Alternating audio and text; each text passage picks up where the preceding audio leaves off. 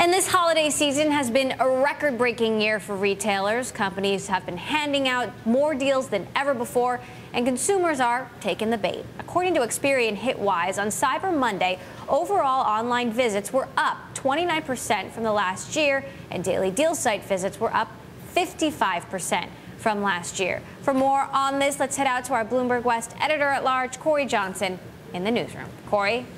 Yeah, Emily, the hits, they keep on coming, and so do the deals, not expected to stop after Christmas. In fact, some might just be getting started. Joining me to talk about more of the online marketing and e-commerce during the holiday season, Heather Dougherty, Research Director at Experian Hitwise. Heather joins us from New York. Heather, welcome to Bloomberg West. Let me ask you right off the bat, how are retail sales doing online since Black Friday and Cyber Monday?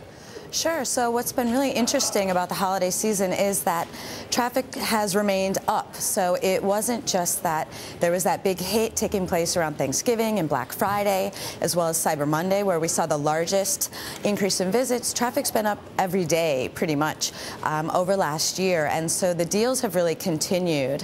Cyber Monday, I think, was a pretty big surprise for everyone because originally Cyber Monday was actually intended to be kind of the Black Friday for online retailers.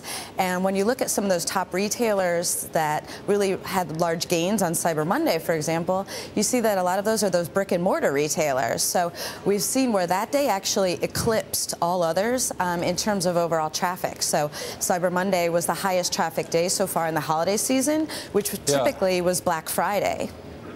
Well, and what's interesting to me when I looked at that, we just put up that chart that showed it, is that there really has been an uptick over last year in the the few weeks we've had here leading up to the holidays this weekend. Let me ask you, I got a lot of information. I want to get to some of it real quick.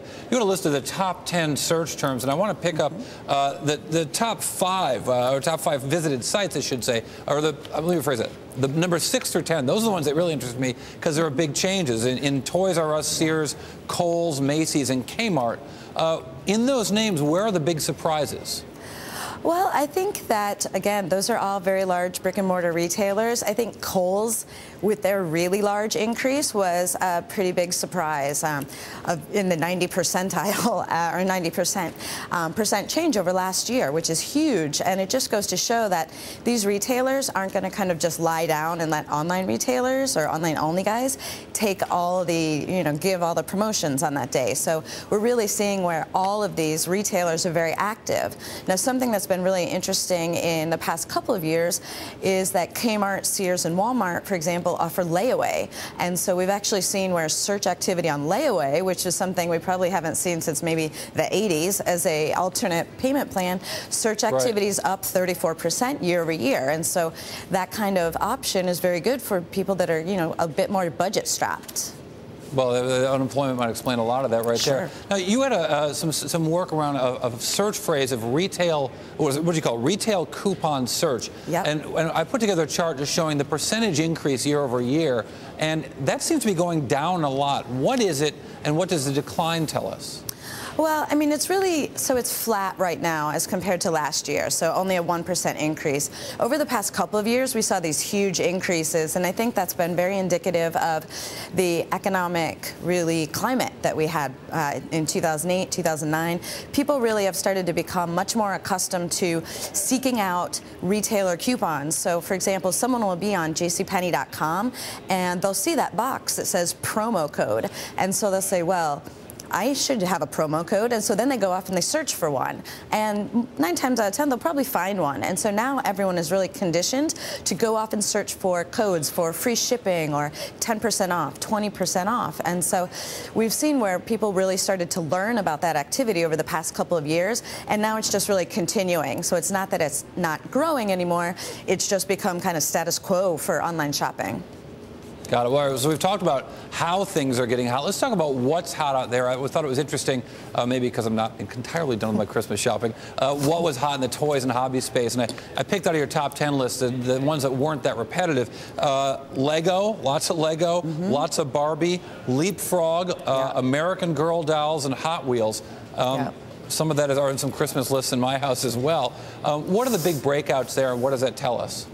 Sure. So at Hitwise, we're always looking at the search behavior to see, okay, what does that tell us about what consumers want? What are they looking for? And so one of the big products that's really been one of the big breakaway products, it's in the top overall searches as well, certainly one of the fast-moving search terms at Hitwise, which is the Leapfrog LeapPad, like a tablet for kids, which actually really kind of goes along with the trends that we see for adults too, iPads, e-readers, tablets. So, you know, the one for kids is also the hot one this year. You know, we're seeing a lot of search activity at Hitwise where they're saying, is the LeapPad in stock? And so that means some retailers don't have it anymore. So people are searching. But I think, you know, in this kind of tablet-dominated, electronics-dominated world, it's kind of nice when we see products like Legos and Barbies coming up, you know, and American Girl dolls. I think if anyone's been in New York City, you know that people are obsessed with American Girl dolls, and there's always a line out there, and so, you know, it's kind of nice to see that. There's a little bit of that going on in some elementary schools I'm quite familiar with around here as well. You know, and I guess my biggest takeaway from your work is that despite the economic slowdown we see in Europe and China, it seems like people are out there shopping online in size. We expect bigger numbers online every year, but it seems like the increase has been strong throughout the season. Is that the right takeaway? Yeah, that's definitely the right takeaway. It really seems that this year, maybe it was pent-up demand over previous years. We've seen some of the jobless numbers, you know, come up a little bit. And so, you know, people have been spending this year. And I think, again, no one wants to pay full price. So we're seeing deals be a common denominator here. Flash sales, daily deal sites, you know, consumers love those. So they are shopping, but they're just, you know, probably a bit smarter about it. And they're just definitely not buying full price anymore. All right, the Duke of Discount continues to reign. Heather Dougherty of Experian Hitwise, thanks a lot.